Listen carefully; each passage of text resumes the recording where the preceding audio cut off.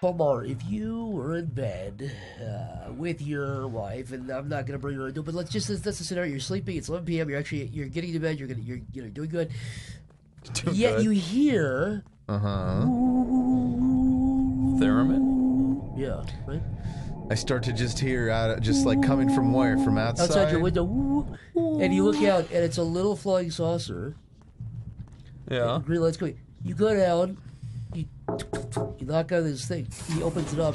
Is it a green cumulon? It's not a green cumulon, but it is a green alien. Okay. And he says, he goes, da, da, da, da, and he puts his hands in your face. He just keeps throwing his fingers at me.